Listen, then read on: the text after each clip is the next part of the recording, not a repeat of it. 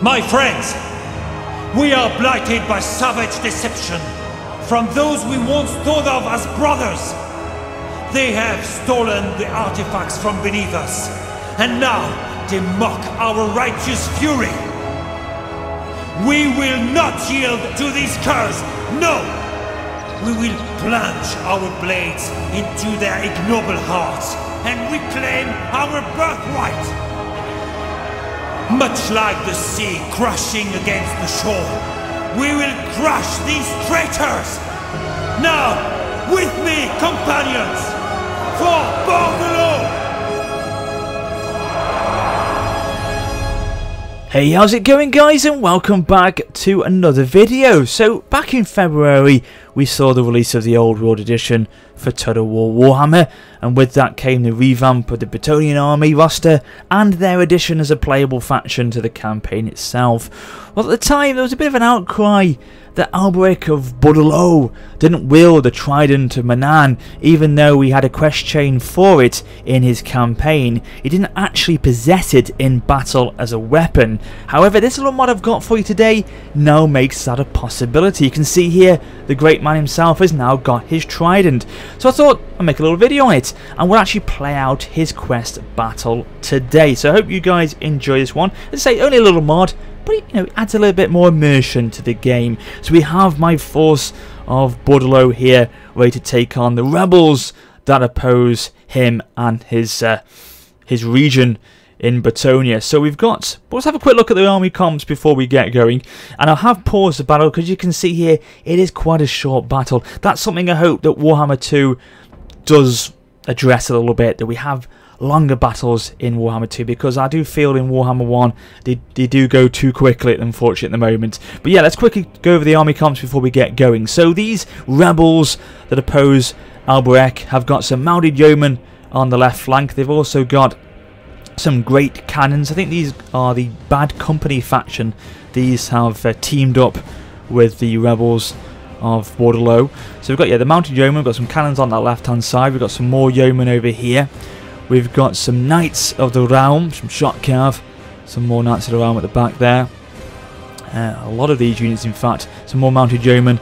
So that's the mixture of cavalry that these guys have got. And then over on the front line, we've got some handgunners and some halberdiers, swordsmen, handgunners, etc. The usual motley crew you'd expect from an Empire-esque army. So it's basically, a Bretonnian / Empire mix army today.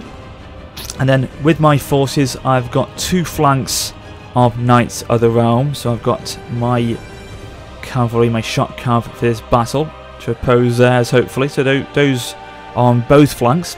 We've got my peasant bowmen with pox arrows to hopefully cause some HP damage. 3 units of them to march forward. And then we've got some men-at-arms with the shields, some men-at-arms with pole arms, men-at-arms again with shields. So basically I've mixed them up in that line there to add some strength to my infantry line, essentially, we're going to move forward with. I've got some foot squires, great sword infantry there, and then we've got some men-at-arms with shields at the back as well. So the centre is basically my big, hardened, great sword infantry in the centre of that line. And and then we've got as well a basically a melee specialist, a hero. What's his name? I wish I could speak French. It's Tabat Le Bleu or Le Bleu. I absolutely butchered that probably then. And then obviously we've got the man himself, Alberic. And then over here we have got Vivienne Bisset. She is a melee specialist. No, she's not. She's a wizard. Hopefully today she can cast a lot of damage on the enemy. Okay then, guys, let us begin the battle and see if we can claim victory for Alberic this day. So going to slow mode to begin with. So I can just talk to you about the plan of attack that I've got for this clash today. So I've got my front line of infantry moving forward slowly but surely, just so they can maintain stamina, and hopefully that will give them the advantage as the battle carries on. So then on the flanks, on the right flank and the left flank, I've got my cavalry and my Knights of the Realm approaching from either side. The reason I'm doing that is because hopefully what that will do is panic the enemy, panic them into having to maneuver troops from this front line here to either side, and that will break them up and create gaps possibly, which hopefully I can then smash through my line infantry, exploit, and yeah, begin to get the upper hand on them essentially. So yeah, that's what I'm going to try and do, cause them to have to maneuver units from the left and the right sides, which will then, as I say, break them up and produce the gaps that I need to push into. So that's the idea. Yes, I mean, okay, I'm going to come under intense fire now here from their great cannons because I'm in open field and I'm walking slowly across the battlefield. I'm going to take some losses early on, but I think long term it will hopefully benefit me. And you can see here I've got my bowmen moving forward quickly. They're going to try and take out some of the front line to begin with, and then we've got my melee specialist, my wizard, and the Duke himself to hopefully provide some support and in the battle as it carries on. But yeah, I think really the battle could be won and lost here with these two flanks as they move in, because they're going to really sweep across the field here really, and then come round and boom into either side. There's where I think we can win or lose the battle today. So let's see how it goes, how it plays out. But yeah, we've only got 5 minutes. It's going to be a quick one. But yeah, we should be okay if we maintain our strategy and we keep together and cohesive. Oh, look at that though, you can see straight away, look at that intense cannon fire we're getting under already, or coming under I should say, as we move forward. We're going to lose the numbers. Hopefully that will... Look at that, 107 now, but hopefully, as I say, keeping our stamina up long term will play into our favour. Look at this. Ooh, flame ball coming across, just clipping the men-at-arms there. So moved our cavalry across. Now they've gone at a quicker pace to get in position now, so they're ready. The enemy have seen them, so they are starting to manoeuvre troops already to try and protect their flanks. Still, we have to keep strong. Don't let these early kills that they're getting phase us. We've already brought our wizard forward now. She can try and get a... Yes, I think she's going to go for one of these electrical storm shots. Here we go. Boom. Lovely stuff. I forgot what that actual spell is. It's like some sort of electrical storm of some sort. Electrical lightning bolt. Obviously not the Commodore Cassandra, but it's something similar to that sort of nature. So you can hear the peasant bowmen trying to take out and target the great cannons. Try and take their numbers down. Yeah, you can see one of them has already been destroyed. Trying to remove that threat that they give at the moment to us. That firepower they've already got in place. But now we're going to push forward, and this is where we start to essentially work together. The flanks of the cavalry could begin to push forward now. We're going forward with the main line of infantry here now at the same time. This is where we're going to try and unite together and cohesively overwhelm them, because they're going to have to try and essentially work on 3 fronts here. It's going to be very, very difficult for them. They're trying to bring the mighty yeomen across to then counter the charge that I put in place with my Knights of the Realm. We've engaged already on this flank, but surely the Knights of the Realm will have the upper hand against the mounted yeomen. We've got some handgunners over here supporting the enemy's protection of the flank, but it's not enough. We've already taken out that mounted yeoman unit there. They've wavered already. They're broken. So you can see here our strength has played in some parts. But look at that! Look at that charge from the Knights of the Realm that they've got. Oh my God! What a charge from my shot cav though. Oh jeez, that was a great charge from my shot cav, pushing these units of swordsmen back. So we've engaged already now, and I'm trying to find where Alberic is. He's here. We've got to look at him, of course. He is the main man for the battle. He has got the Trident. We surely should... It's a bright wizard for the enemy. It's absolute carnage, but you can see there, looking glorious with his Trident. Now let's go into slow-mo, because if we don't go into slow-mo, this battle will be over in a second. So we've got to try and capture some of it before it ends. So this is a quite a dangerous, bold move by the enemy. The mounted yeomen trying to go straight for our men-at-arms.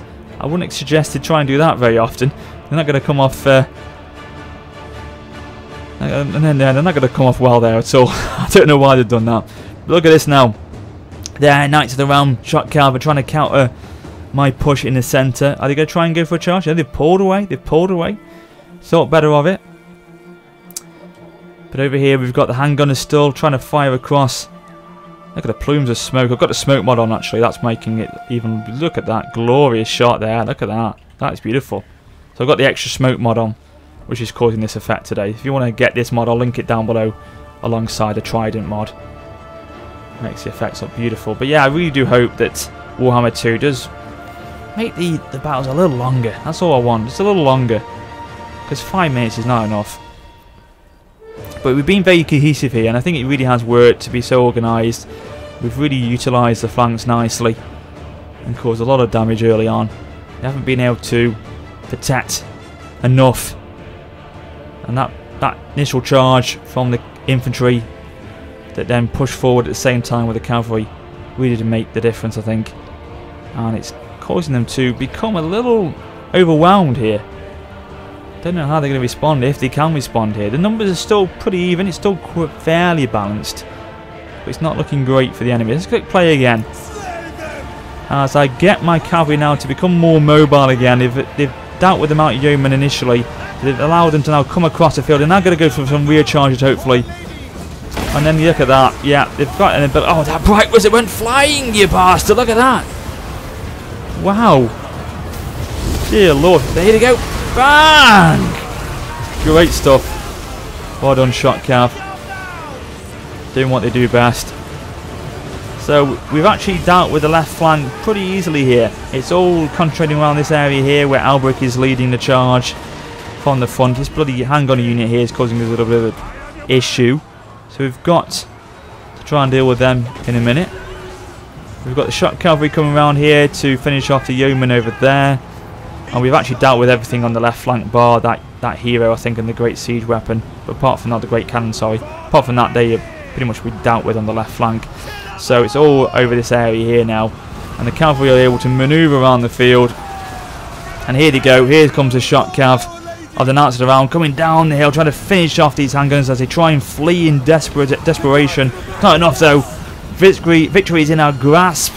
Things are looking very good now for Bretonia, or for Bordello I should say, because the enemy are completely running amok here. This is the main general for the rebels, Guillaume or de Castillon. Again, completely butchered that, but there we go. He has wavered. The whole army is seeing this and they are panicking, and it is a victory, I think, ladies and gentlemen, for Alberic and his Bordello army. And yes, we've done pretty damn well there. Close victory, but it was a very organised attack, and it really did work in the end. Let's have a quick look at the numbers. Sorry it's so quick, guys. I mean, I just try to make it a little bit quicker and slow-mo it down for you, but still, it needs to be improved, I think, in Warhammer 2. That just shows you, that's a perfect example of why battles can and need to be, you know, updated and improved in some way, because it's quite quick at the moment. 5 minutes isn't enough for a battle of that magnitude. So yeah, we should try and see what Warhammer does, and hopefully, fingers crossed, it can improve it. But yeah, looking at the numbers here, we lost 497, they lost 365 and 726. Best performing unit for myself was my Peasant Bowman, actually, and as you'd expect, the Knights of the Realm. 151, 95, 105, 94, some really good numbers there. So, and definitely, as I said to you, you can see there that group of cavalry was the big influencer on this battle today. Their numbers wasn't great. Halberdiers 31, 39. Yeah, it wasn't great for them. They had a bit of a bad day at the office, if I'm honest with you. But yeah, organised attack, using those flanks effectively with the Shot Cav, and moving instantly as well forward with the infantry at the same time as the cavalry approaching. It made a difference. It overwhelmed them. They couldn't coordinate a defence, and ultimately it led to their downfall, and we were victorious. So there you go, ladies and gentlemen. I hope you enjoyed the video today. I know it was very quick. Apologies for that. Can't help it. That's unfortunately the way Warhammer is. Warhammer 2, hopefully, as I said to you, will be an improvement in that regard, but we'll have to wait and see. And of course, check out the links in the description to both the Trident mod and the more smoke effect mod that is available to you as well. So yeah, thank you very much for watching as always, guys, and until next time, take care and farewell.